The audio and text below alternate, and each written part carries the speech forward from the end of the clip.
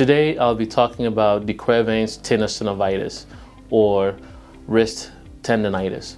The history is usually one of pain on the thumb side of the wrist. It can occur in anyone, but most often I see it in women of childbearing age. If I see a woman around the ages of 20s to 40s and they come with pain on the thumb side of the wrist, this is what usually will come to my mind unless there was a history of trauma. The pathophysiology is inflammation of the tendons that help us move our thumb. And it's thought that repetitive use, such as carrying small pets or children, could lead to the pathology. On exam, as I'll demonstrate, there is something called the positive Finkelsteins. The imaging studies are usually negative, at least on x-rays, so I normally do not obtain x-rays. You can see them on MRI, but often MRI is not needed.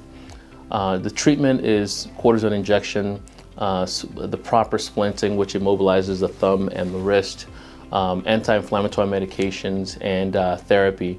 We only recommend surgery if you have tried several months of conservative management or non-operative treatment and that fails. And early detection is important, and one of the things that you can do if you start feeling pain on the thumb side of your wrist is to do stretching exercises. And if you are the caretaker of a pet or a child, just positioning your thumb down and lifting the baby with the thumb down and not up.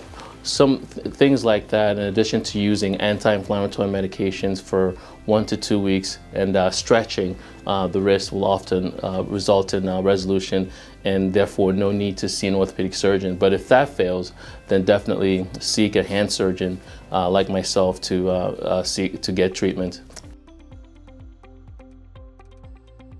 I'll be demonstrating the Quervain's tendonitis exam on her, okay? Like I said, the Quervain's tendonitis is pain on the thumb side of the wrist. So what I would normally do is push in that area, and I look at her face to see whether she's wincing and indicating pain. And then the Finkelstein's test is when I fold the thumb down and fold the fingers over it.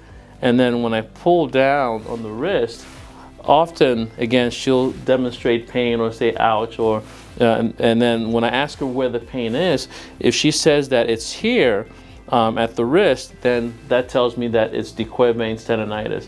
But if she says that it's over here, then it could be something else like arthritis. But this is a very important test that tells you exactly that this is what you're dealing with. If you are feeling any of these symptoms currently and you need to come in to see me, please go online and book your appointment at Peachtree Orthopedics. Thank you.